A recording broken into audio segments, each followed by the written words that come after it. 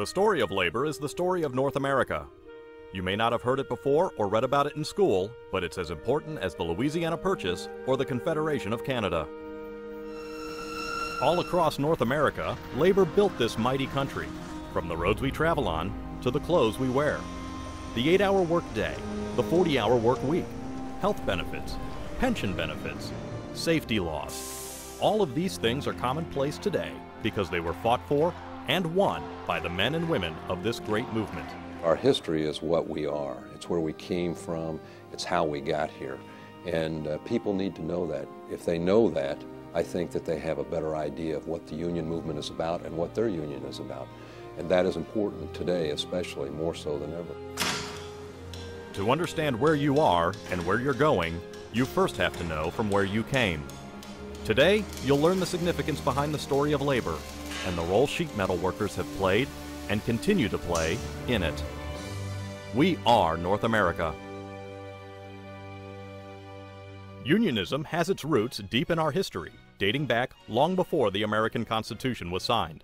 The founding colonists were predominantly tradesmen. They had to be, to build and construct a new society from scratch. They were carpenters and masons, glaziers and potters, weavers and tailors, and blacksmiths and whitesmiths. Those that worked in iron, of course, were called blacksmiths. Those that worked in the tin and related soft metals would be considered whitesmiths. Whitesmiths were also known as tinsmiths and were the forefathers of the modern sheet metal workers. The whitesmith had a shop with tools similar to those of today, but with a lot less hand power. He had snips, of course, and he also had the usual array of hammers, dividers, pinchers, and an anvil-like block for hammering out metal. Much of the kitchenware that was used in colonial was made out of tinware. Much of the lighting had to be used with a tin, things to hold the whale oil. Even the little stoves that were used were made out of a sheet metal. So all of this was part and parcel of the trade of the sheet metal workers. Most early tinsmiths, as they came to be called, traveled the countryside by wagon, peddling their wares and skills from town to town. They were mostly barterers, exchanging goods for items like rags, old pewter, brass, and copper, and yes, occasionally ready money. The idea of the tinker, the traveling tinsmith or whitesmith who went around with his little wagon selling goods that he had made, of course, was dying out. Along with the growth and expansion of North America came the growth and expansion of industry. As more and more people arrived on our shores, the need for new homes, new appliances, and other necessities of life increased, and businessmen were there, ready and eager to supply them on the backs of working men and women. Nationally, you really had the most success in the period of the 1880s, the rise of the large corporations and the great growth of wealth in the post-Civil War period, the so-called Great Barbecue of capitalism.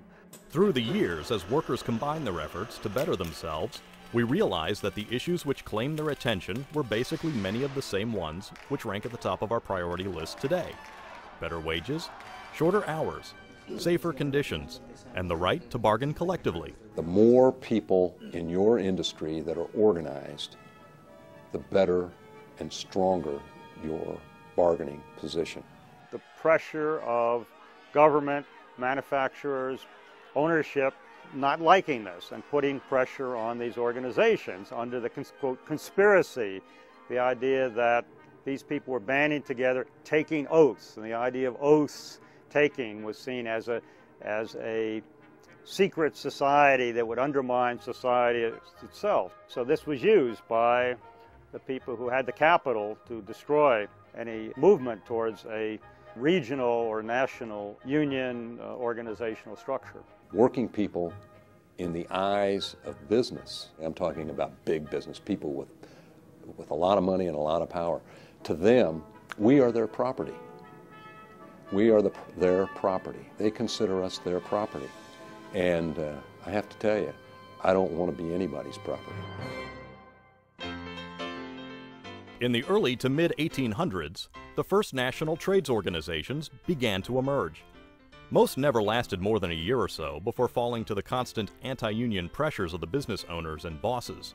One organization, however, did succeed and became the first labor association strong enough to challenge industry. The Order of the Knights of Labor was open to all working men and women, regardless of their craft or skill level. It was truly a workers' organization, but this open inclusion, no matter how idealistic, would eventually lead to internal strife. You had assemblies of a particular craft, but then you had these mixed assemblies that created sometimes disharmony within and conflict within various trades. The Knights of Labor championed the 8-hour workday, the prohibition of child labor, and equal pay for the sexes. Eventually, however, most labor leaders, especially from the skilled trades, deemed the Knights' idealistic, non-confrontational philosophy ineffective. The internal discord would ultimately lead to the demise of the Order of the Knights of Labor. But before that would happen, an incident would occur in the city of Chicago that would shake the foundations of the labor movement and leave it struggling to survive. In 1886, you had the great violent catastrophe of the Haymarket riot, which was in Chicago. There was a strike at the McCormick Reaper Works. In addition, you had the push for the 8-hour day. The result, however, was that during a rally or a protest demonstration ended up in a bomb being thrown. Even to this day, no one knows exactly who threw it or what the motivation was. The net result, though, was that there were 8 policemen killed, and a number of the people who were at the rally were killed by gunshots. Again, it was chaos. The fight for the 8-hour day and unionism in general was tarnished in the eyes of the public for years to come. The Haymarket riot became the industrialist symbol of violent opposition to American values. It would take a strong resolve for the movement to overcome that stigma. At that time, a newly formed Federation of Labor Unions was beginning to emerge, led by a cigar makers union leader by the name of Samuel Gompers.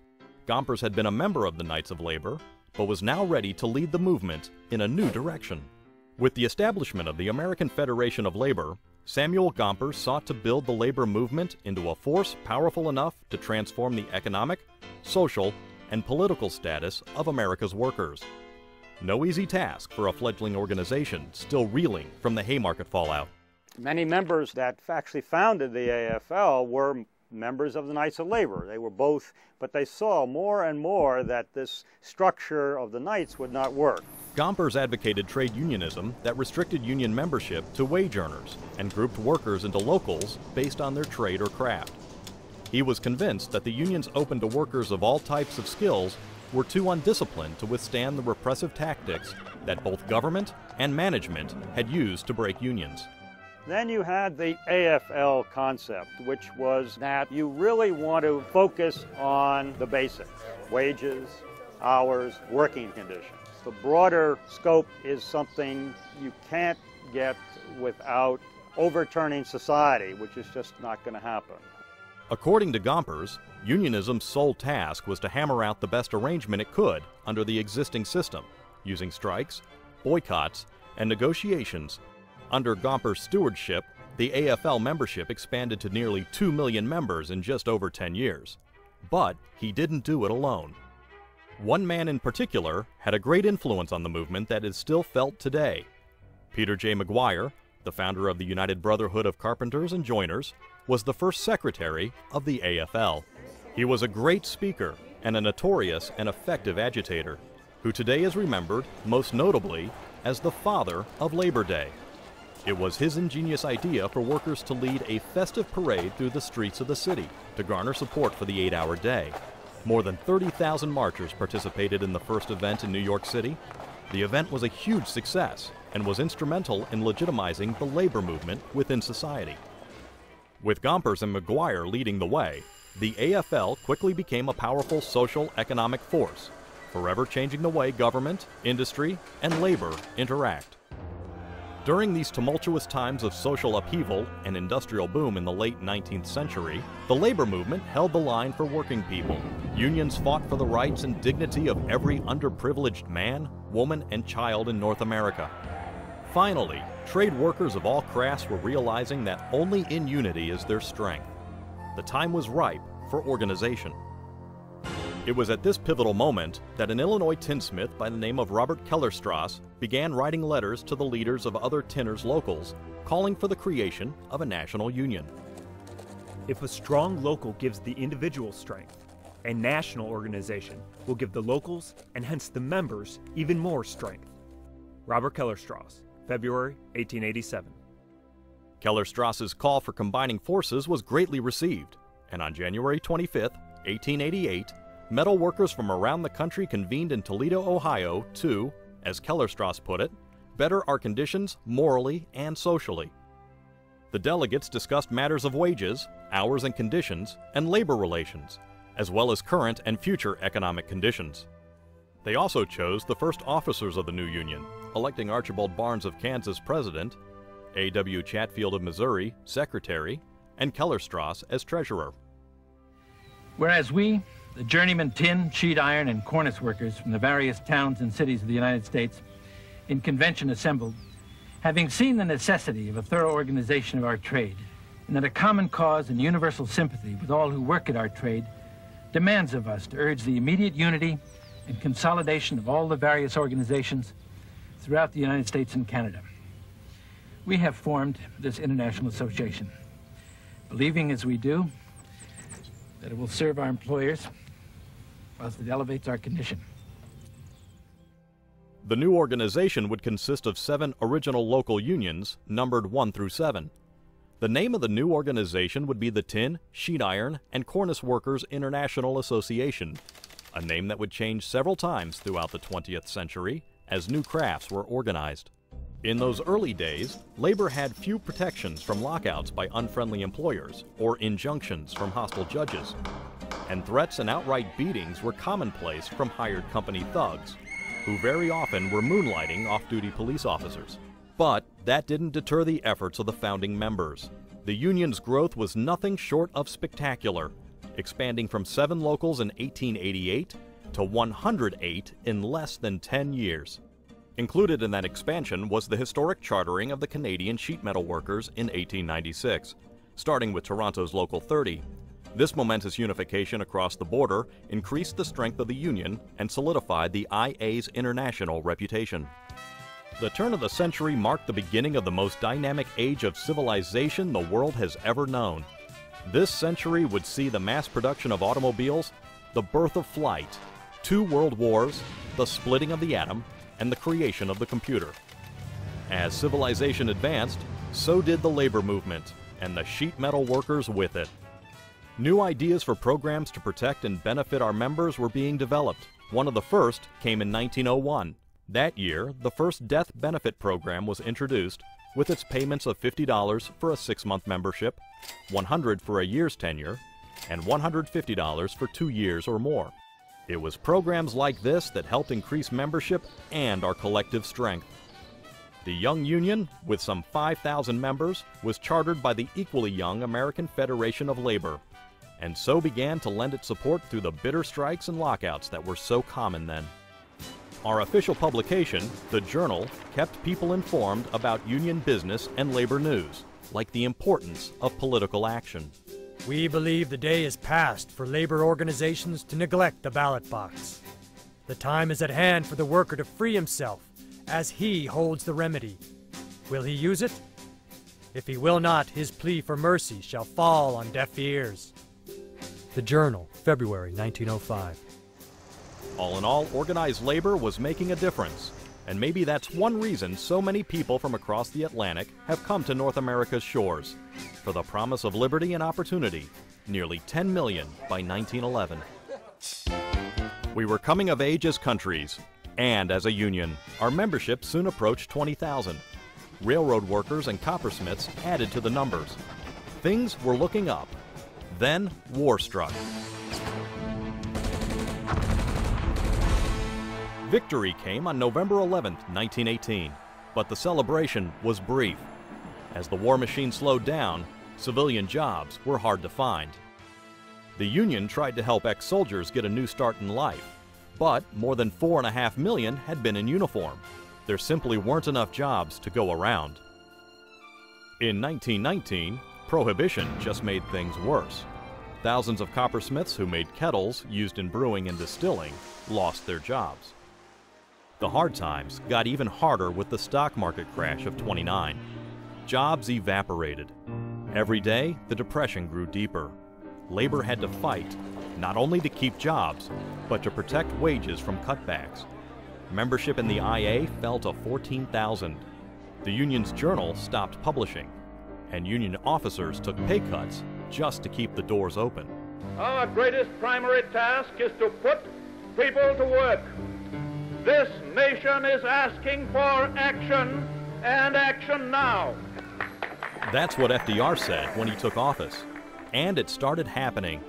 There were strikes and problems with some of the government's back-to-work programs, but we started coming back. For men in the union, there were jobs in construction, as new buildings went up with modern heating, ventilating, and air conditioning systems. It wasn't easy, but we struggled to hold the union together. Then Europe exploded, and one more time there was a war to be fought.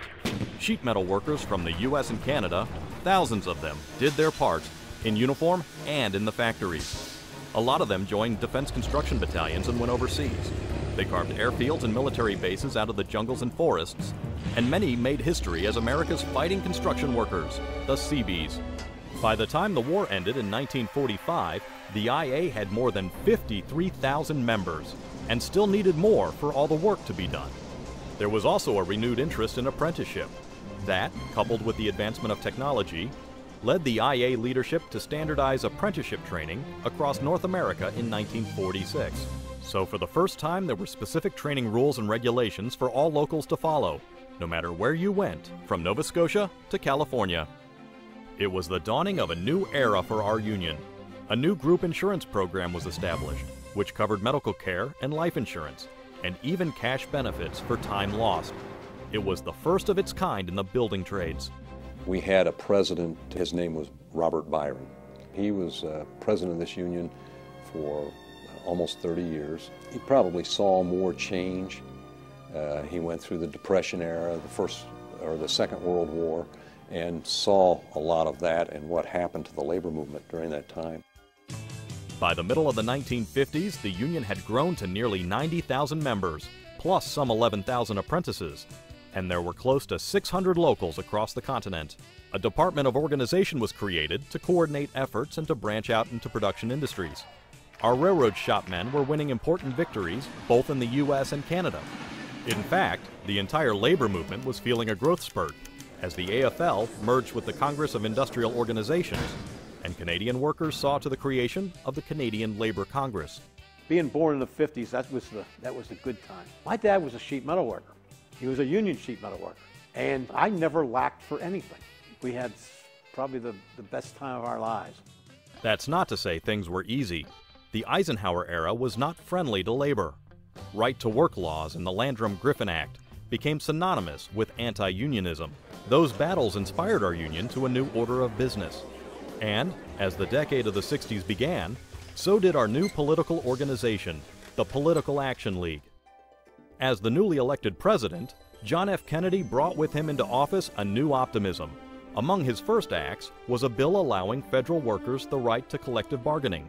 For us, it meant new organizing opportunities in Navy yards, air bases, and other facilities. And, with the advent of the space age, our members were called into action once again, and so names like Shepard and Glenn took their place with Lindbergh as flyers who put their lives in the hands of union sheet metal craftsmen. We had a general president by the name of Edward F. Carlo. He was business manager of Local 28, New York City. And he was the first person to ever negotiate a pension plan in a construction labor contract. So and that's a proud heritage. We're proud of that. We started the pensions. He started the pensions in the construction industry. In 1970, Edward F. Carlo retired after 11 years as general president. The members elected him as general president emeritus for all the new ideas he brought to the union. But Mr. Carlo's retirement didn't change the way the union worked.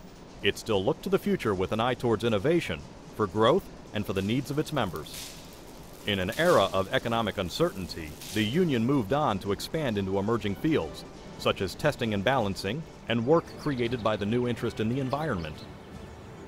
To prepare members for new opportunities, we joined forces with our contractors through SMWIA to create a national training fund.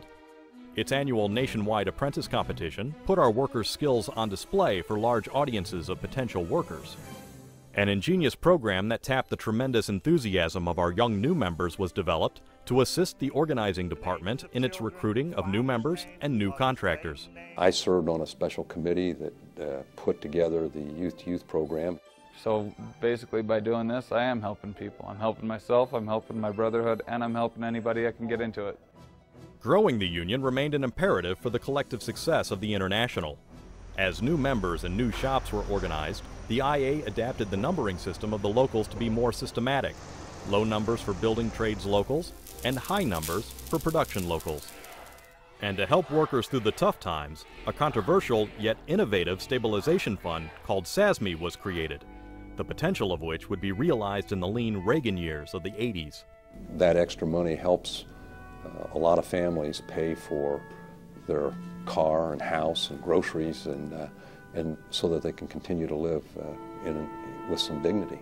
It's brothers and sisters helping brothers and sisters in a time of need. SMWIA and Youth to Youth were just two of the innovative programs created by IA General President Edward J. Carlo. Edward J. Carlo was one of the smartest individuals I ever knew. He believed in his heart and soul in the labor movement. He had the ability to put things together, programs together. He was the one that thought up all of these programs that we have in our union. In 1981, SMWIA members joined 400,000 of their brothers and sisters in Washington, D.C. for the first Solidarity Day protest against President Reagan's firing of striking air traffic controllers. This show of strength and unity gave inspiration to many in the beleaguered labor movement, which was under continuous attack from the Reagan administration. Going into the 80s, times became tougher for the tradesmen. The union movement started to suffer. Management was finding all kind of ways to do away with us. We still worked at it, we still worked hard. The benefits were still there. With the election of Ronald Reagan and the firing of the air traffic controllers, it sort of gave free rein to the manufacturing and business opponents of labor. Using the legal maneuvers could in fact defeat any attempt by labor to be effective. We've lost a lot since about 1979, and people need to know that, because you can lose it if you don't have an appreciation for it and a knowledge about how it all happened. The 80s were also a time of innovation and advancement, and nowhere was that more evident than within the sheet metal industry, where technology was changing the way sheet metal workers performed. Machinery and technology came on board and took a lot of our hands-on away from us. Now they bring in machines and they lift you up, and other things lift the ductwork up. Today, we have the laser cutters and plasma tables. The materials come out so much quicker that it's incredible. Technology wasn't the only field of advancement. The IA continually sought better ways to protect and care for its membership. By the middle of the decade, a new asbestos screening program was designed and implemented, saving thousands of lives. Our SMWIA program, that started out of doing the asbestos screenings for our members. And when we started it off and started doing the screenings, we were actually saving people's lives. And we had people that they found cancer early enough that they were being able to cure it. In 1988, the International Association celebrated its 100th anniversary. To commemorate this momentous occasion, world-famous architect Frank Gehry designed a fantastic structure entirely of sheet metal. The copper and brass house was erected and displayed in the National Building Museum. It was obvious that sheet metal pride was still strong.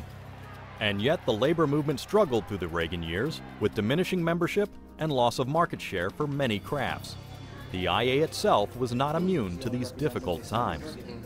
When President Edward J. Carlo resigned in 1993, the IA leadership immediately shifted its focus internally, working closely with the federal government to ensure the union's fiscal accountability. I, William Jefferson Clinton, do solemnly swear. With the election of Bill Clinton to the U.S. presidency came a renewed prosperity for working families. There. The IA continued to break new ground in training and education with the expansion of the National Training Fund into the International Training Institute. The International Training Institute today developed programs to try and look to the future of what we're going to need in 5, 10, 15 years down the road so that we can have a lifetime career opportunity for our members. Recognized as the industry leader in post-secondary education, the Institute has also become the leader in industry certification.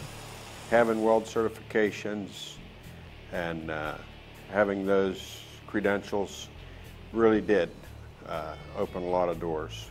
Certifications give us credibility in the industry, and they give our members job opportunities. That's what we're supposed to do. The 21st century began with promise, a little hype, and a bit of apprehension. But soon, union families would settle in and get back to work. No one was prepared for what awaited them the morning of September 11th, 2001. When the dust cleared and the shock slowly seeped away, it was the men and women of the labor movement who once again came to the call of their country, aiding in the rescue and recovery attempts, as well as the subsequent cleanup and rebuilding.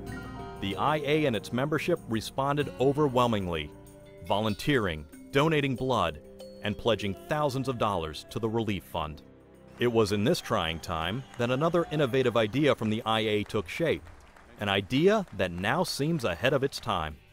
The National Center for Energy Management and Building Technologies was created as an industry research institution with the intention of improving the safety of indoor environments and creating policy for the benefit of public health, as well as advancing new technology and expanding education and knowledge. The Center is another example of IA innovation and expertise leading the way for the sheet metal industry. We're actually making jobs for our members. The International Training Institute, MIMI, and SMWIA are part of our Constitution. And the delegates said everyone will participate in those programs because they were so key to the survival and the future of our industry. Our union has come a long way since its inception in 1888. Gone are the adversarial days of labor versus management. Today, the relationship with our contractors is one of partnership, shared commitment, and shared success.